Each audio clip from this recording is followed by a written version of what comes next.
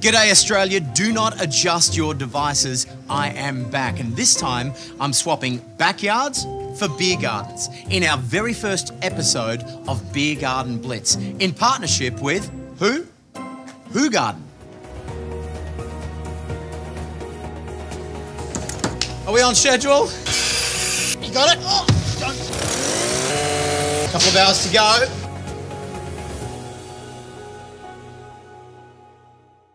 Now more than ever, people are living in an urban jungle and they're disconnected with nature. Greenery's given way to grey blandness. No trees, no grass, just concrete all around us.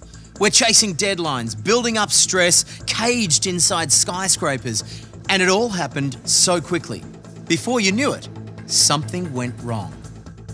It seems like we just can't find a spot of nature anywhere, and this even extends to our nation's beer gardens.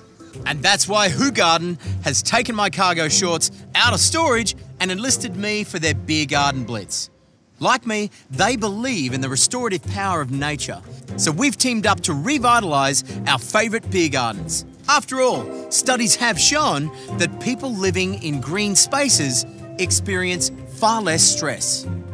Over the last few months, we've received hundreds of submissions to find the beer garden most in need of a green makeover.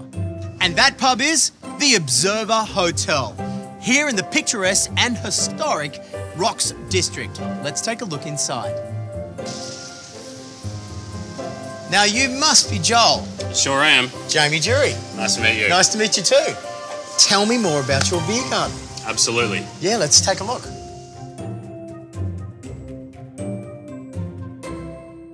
Well poured. Cheers. Okay. Now I know this place has history, but how old is it? Well, the Observer was first established in 1844, which makes it 175 years old this year. Wow. Well, you have certainly set a challenge in front of me, I can say, because anything that's heritage listed, it means you can't touch the walls, you can't screw into the floors, everything has to kind of just float and coexist and pay homage to that heritage listed surrounding. The people that come here, they love the history of the place. I mean, that's why they come here, right? Exactly. We have some lovely old regulars who come in week to week, sit down and enjoy a beer with us. I gotta say, I'm excited to step up to the challenge. My team and I are very, very anxious to see the space and try to model something that honours the heritage but actually gives you something like a green oasis in the middle of the city, yeah? That would be absolutely amazing. Keys? There you go. Thank you, kind sir. They're in good hands. Cheers. Cheers. Well, I have to say, it looks pretty nice here inside because it was only renovated just a couple of years ago. But let's take a look in the beer garden. Ooh.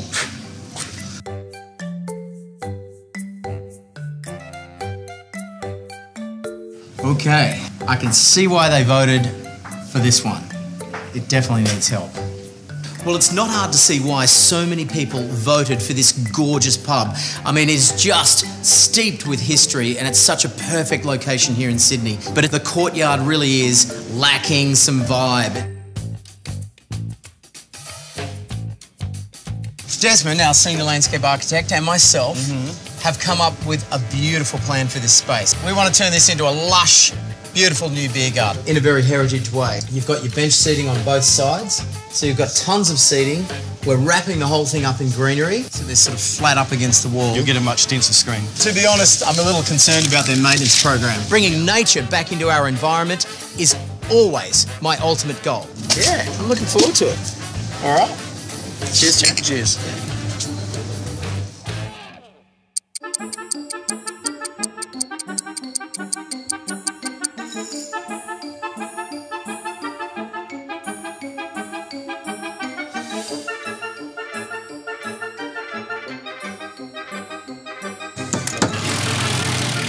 That's perfect. Yeah. All right, Alex, nice one. Thanks, mate. So what Alex and I have just discussed is the fact that we're going to have to float this entire planter box with 12-foot trees over the top of the people below. Okay, well, we are actually in the bowels of the building right now, and what you might think is a floating garden up stairs there, this is all the engineering that's gone on underneath it, because of course each one of those fig trees is almost half a ton each. So if you can imagine the point load on this slab, which is only about 150 millimeters thick, you really need these large steel supports to sit underneath them. Beautiful engineering. So basically what we're doing is we're shaping up these beautiful fig trees. Now these are perfect for the courtyard because they will take a low light situation. So on top of those beautiful big figs, look at these, one of the main ingredients of Hoegaarden. This is an espaliered orange. It's not just an orange tree, it's an orange tree that's been trained onto a flat plane just like this, which from a garden designer's point of view is a dream come true. On top of that, I've got these giant topiaried mop top robinias. That means I've got a 1.8 clear trunk and a giant lollipop on top. Over here I've got these beautiful topiarized acacia cognatas. This is a bit of an Australian native. Beautiful fluffy foliage. Underneath them we've got these arthropodiums. Now the arthropodiums are gorgeous, fleshy New Zealand plants that will do well in a shady condition, and they'll always look nice and successful. Which means, of course, the team here at the Observer don't have to constantly maintain them. This is going to look good. Ben's positioning them right now. We've got these beautiful espaliered oranges, which of course are going to nestle into these planter boxes just like so. Now the reason that they're up on this trellis is so that they're nice and flat, they're not taking up any of this shelf space, so you can basically sit here, have a beer, and pluck the oranges off and pop them straight in there. It's beautiful, Ben. Lovely. Very nice work, mate. And mate, does that cost extra? Nah, it's free for you, mate. Free, beautiful.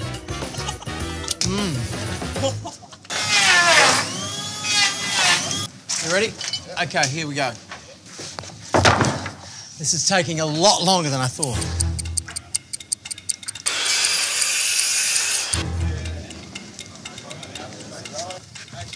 Oh, you got it? Oh, don't. Jesus. I think you've cracked it. Oh, no.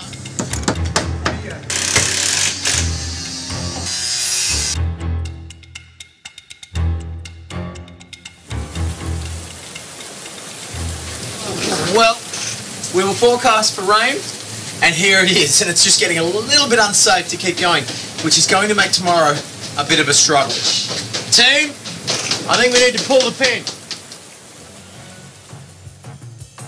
Day 2, and the rain has stopped. Sunshine's out. We've got plenty to do. We've got 4 trees to come in, each weighing half a tonne each. Then we've got the tables to knock out, another 80 plants to get in. We've got to clean up and then get the whole vertical garden, Hoegaarden feature wall in place. Plenty to do, got to get blitzing.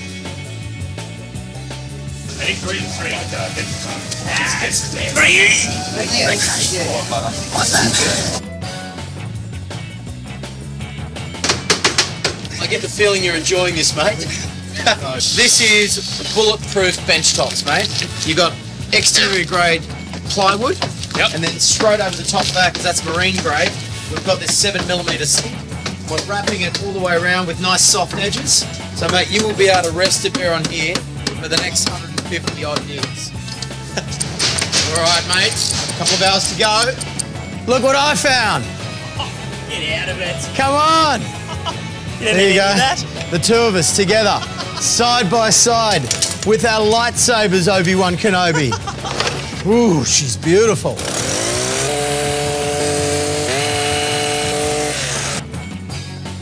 New plants are always thirsty, so we've got Big Ben pouring out a few drinks.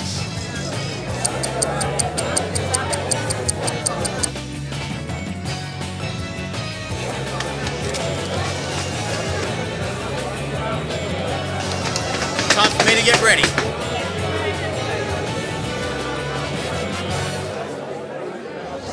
Well done. Alex, great job, mate, great job.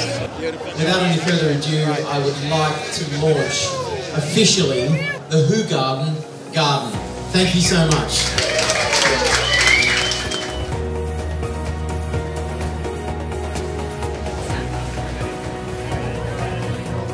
And it was easy. All it took was 25 people working round the clock without rest, and of course, a refreshing Hoegaarden at the end. Let's raise a glass to the Observer and Hoegaarden for bringing a touch of nature back into the city.